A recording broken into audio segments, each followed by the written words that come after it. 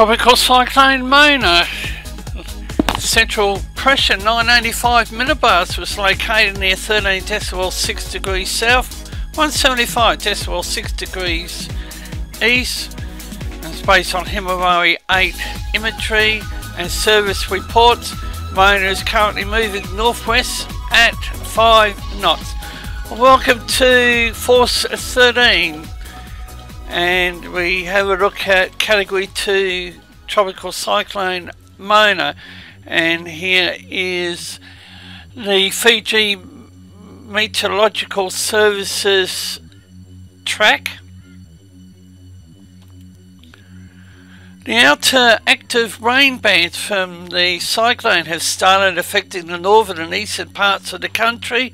As the system moves closer to Fiji, rain will become more heavier and frequent. Effects of strong winds are also expected and are increasing to damaging gale force winds later today. On the screen is a look at the Limbasa radar followed by the Nandi loop. Depending on the closeness of the system to past land areas, gale force winds can be expected over the SUVA and Manuka group. Apology for the pronunciations. And Vanuatu,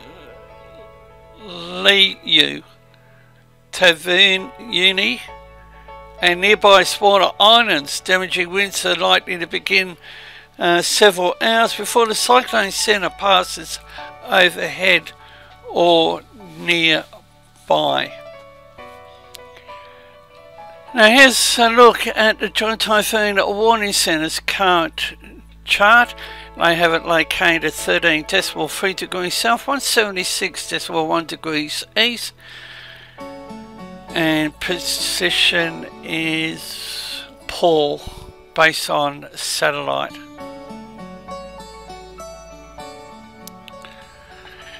And they have it 317 nautical miles northwest of SUVA, tracking north-northeast at 7 knots over the last 6 hours.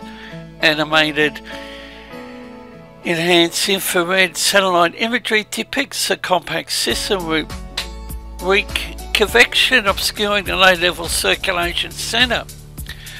The initial position is based with high confidence on a high resolution WindSat 37 GHz microwave image which showed low-level convective bands, particularly on the southern half of the system, wrapping into the board centre. The initial intensity of 40 knots is hedged slightly higher than the Vorak current intensity of T2, 35 knots, in light of an automated Vorak estimate of T3.2, 49 knots, and a satellite consensus estimate of 50 knots. Environmental analysis shows the cyclone lies in a favourable environment with moderate vertical wind shear, 15 to 20 knots, warm sea surface temperatures 29 to 30 Celsius, and moderate poleward outflow.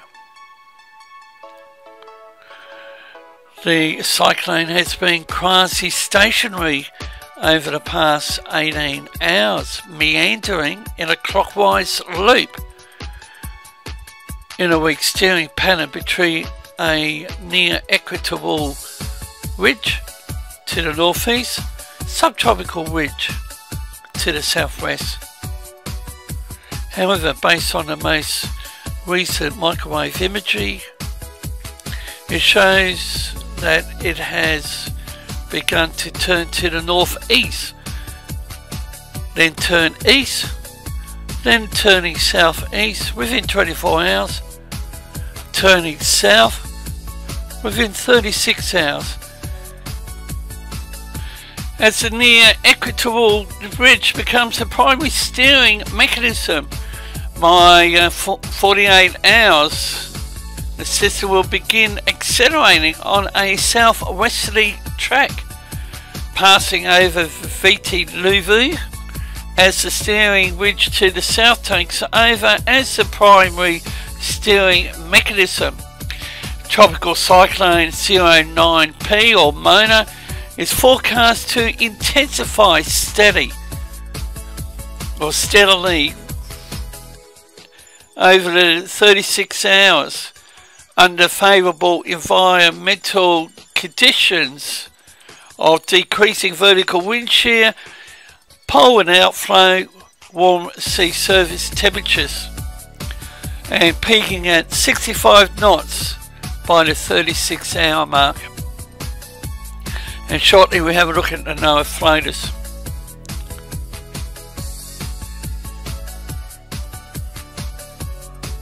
Model guidance is in moderate agreement with the bulk of the consensus members, indicating the turn to the south then southwest towards New Caledonia, with some significant differences in along track speed and the timing of the turn. Repeating,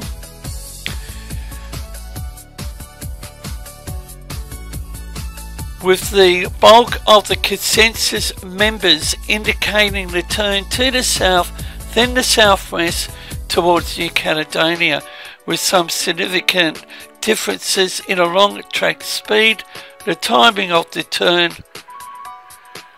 and a couple of trackers remain the far eastern outliners, turning the system southward well east of Fiji. And due to the overall high uncertainty in the model data, there's no confidence in the Joint Typhoon Warning Centre's forecast track. Now we have a look at the various tracks, CPS track guidance on the tropical cyclone. And what is she going to do? Is she going to track across into the Coral Sea? Late cycle track guidance.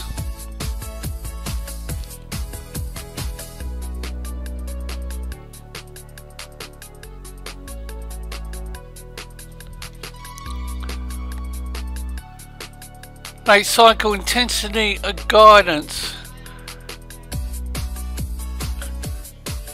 And the majority of them have it as a tropical storm category 1 on the AU scale, but it's category 2. Now the Fiji's current service chart, and it clearly shows the two cyclones. Upper level divergence isn't as healthy as what I've seen when covering other tropical systems. It's only around 30 knots, but that's mainly for penny.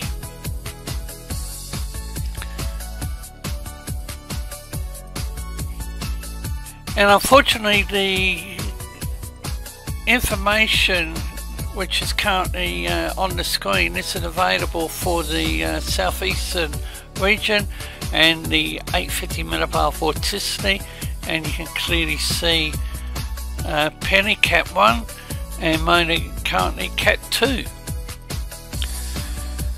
And tropical tidbits, a couple of tracks, but the consensus seems to be bringing it over Vanuatu, R2, New Caledonia region, and probably a weak tropical low into the Coral Sea.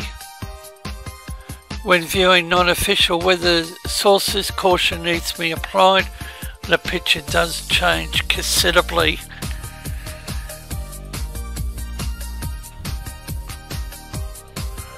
Now we have a look at the Pivotal Weather website. It's a GFS precipitation model. The scale is at the bottom of the screen, and what I look for is the area in yellow through to dark brown.